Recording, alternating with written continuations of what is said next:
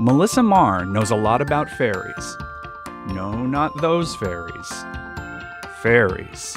She's the best-selling author of the Wicked Lovely series, and now she's back with a whole new fairy realm in 7 Black Diamonds.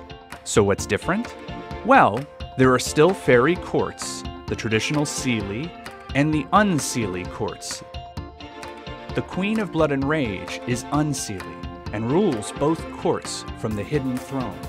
Every fairy has at least one elemental affinity, like earth, air, fire, or water. In Wicked Lovely, most humans were not aware that fairies existed, but in 7 Black Diamonds, fairies are all over the news. There's a war going on between humans and fae. Lilywhite Abernathy has been shielded from her part fae heritage, but she's the missing player in a sleeper cell of fae terrorists, the 7 Black Diamonds. Many of these young fairies have hidden in plain sight as celebrities with their names and pictures in the tabloids. But now, their real mission has begun.